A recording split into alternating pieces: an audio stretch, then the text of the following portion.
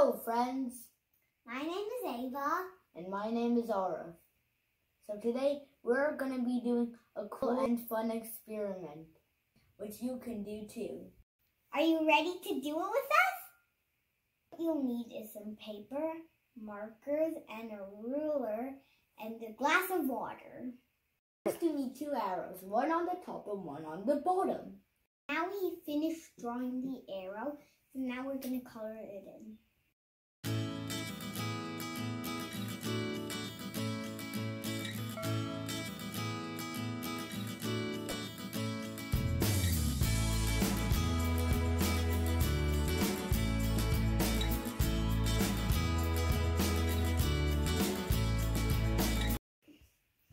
So now that we have our arrows ready, you might notice two arrows, one on the top and one on the bottom.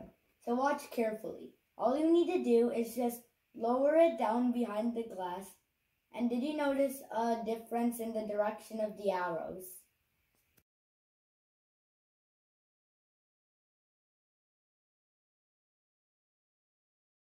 Now we're just going to dip this pencil in the water. And as you can see, does it kind of seem like the pencil is kind of bending when it's in the water? Yep, it does. You see that when we look at the pencil, it seems like it's bended. This is due to a property of light called refraction.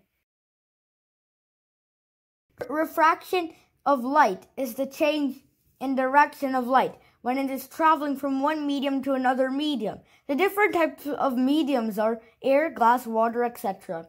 The change in the speed of light when it travels through a different medium causes the bending. As you've noticed that when the pencil is dipped in the water, it looks bended. Also, the change in direction of the arrow is also due to refraction. Bye, bye friends. And subscribe. And click the bell icon for more notifications like this.